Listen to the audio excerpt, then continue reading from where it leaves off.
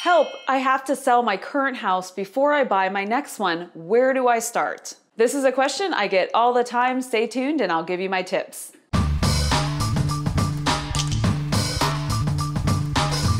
Hey everybody, Melanie here, Realtor with Smith & Associates in beautiful Tampa Bay, Florida. Do you remember when you bought your very first home and you were nervous about the process, but you made it through and you got to closing day? All you had to do was worry about being a buyer in that transaction. Now you want to move to your second, third, or fourth home, and now you have to worry about being both a buyer and a seller. You need the equity from your current home to purchase the next one. Now the stress is multiplied. Add to that a cross-country move to a city you don't know, and that stress can be almost crippling. And how do I know that? Because I talk to a lot of you. So today I'm gonna do my best to help you. Tip number 1. Understand your finances. There is a difference between needing to sell your current home to buy the next one and wanting to sell your current home before you buy the next one. Of course, you don't want to pay 2 mortgages, nobody does, but if you can technically qualify to purchase your next home without selling your other home, that is a different financial situation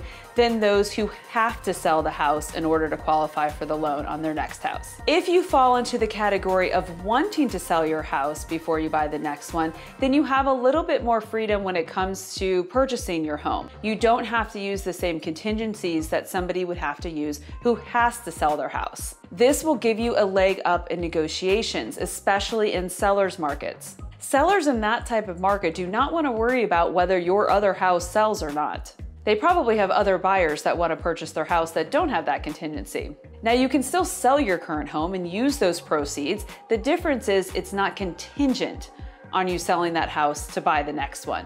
And that is a big difference. So if you fall in the other category and you need to sell your home in order to qualify for your next one, you are certainly not alone. That's most buyers. However, what you need to understand that in order to protect your escrow deposit, your offers for the next home are going to be contingent on the sale of your current home.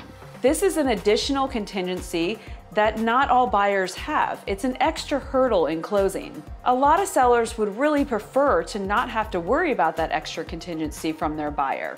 A buyer that doesn't have another home to sell is much less risky. However, it's okay. If your offer is the only one that the seller has and your terms are good, then most sellers will accept it, so don't worry. I do want you all to know that it does get trickier in a multiple offer situation, so set your expectations accordingly. So tip number 2, don't put the cart before the horse. The cart in this scenario is your next home. The horse is your current home.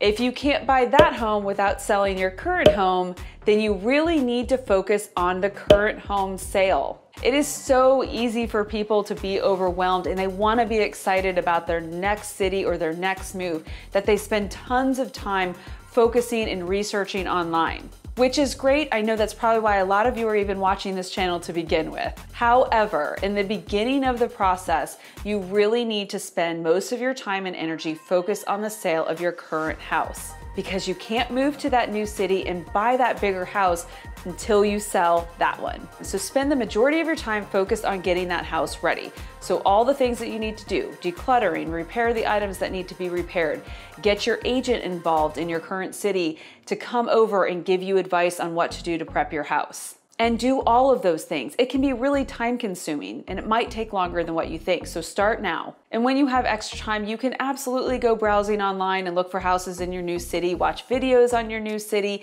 get excited about the move. But the priority has to be getting your house ready for sale so you can sell it quickly and for the most money. Tip number 3, if you're moving to a new city, you need to find an agent in that city. So in the beginning of the process is for you to do your first reach outs to agents in your new city. Now, some people are moving and they have a relo company helping them that gives them an agent, and other people are just flying blind. If you're one of those people that does have a relo agent, please keep in mind that you do have a say in the agent that they give you. If you're having issues with your agent, make sure you call your relo rep and they should be able to help you out. And as you all know, all agents are not created equal, so you do need to do your due diligence. If you aren't using a relocation company and you have an agent in your current city that you love, ask him or her who they would recommend in your new city. There's a good chance they have referral partners. Or you can ask your coworkers in your new city if they have anybody that they would recommend.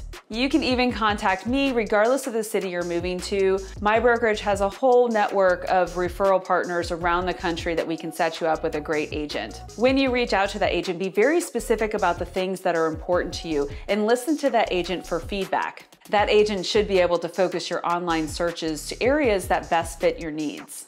You will also be able to put together a plan for your in-person visits, which is tip number 4, visiting with a purpose. If you have enough time before your move to take multiple trips to your new city, please take advantage of that. And if you have that time, your first trip to your new city should be an introduction trip, not a house hunting trip. Why not a house hunting trip? Because if you aren't a ready buyer, the houses that you're seeing now are probably not going to be available whenever you are ready.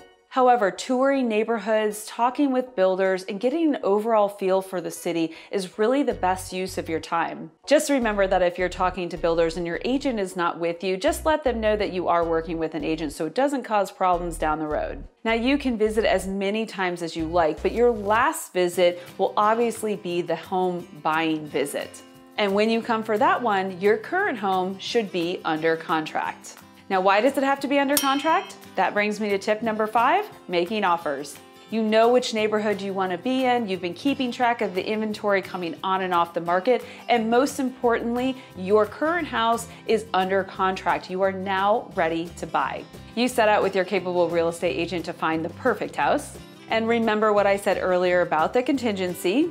Because you have to sell your house to buy the next one, there may be sellers that don't want that extra hurdle with your contingency. Try not to be offended by that. Most builders are totally fine with the contingency, so new construction is an option for you. If your current home that's under contract has already undergone inspections and appraisals, make sure you're letting the sellers and their listing agents know that, because that means you're farther along in the process and your contingency is a little less risky at that point. And don't be surprised if the listing agent in your new city wants to contact your agent in your old city to double check on that contract to make sure everything's moving smoothly. Tip number 6, navigating the move.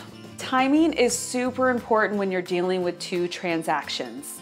I always advise to make sure you have a fairly long escrow period on the sale of your current house. 45 to 60 days works, even a little bit longer if you can. You need that time to get to your new city, to find the house, to put it under contract, and have enough time to process your next loan. If you're going to have a moving company, make sure you consult with them early on and find out approximately how long it will take them to get from your current city to your new city. If it's a few days, then that gives you plenty of time to close on your old house, pack up your car, drive to your new city. By that time, the money will be posted and you can close on your new house. Hopefully, if everything works out great, the furniture truck will show up shortly thereafter. I do have clients that try to do back-to-back closings and they work. They're definitely doable, but they are stressful because if there's any hiccup, there have been times where furniture trucks have literally been sitting outside of a house with nowhere to unload it. In summary, selling while buying is tricky, but it's definitely doable. Getting agents to help you during the process is key, and also focusing on the sale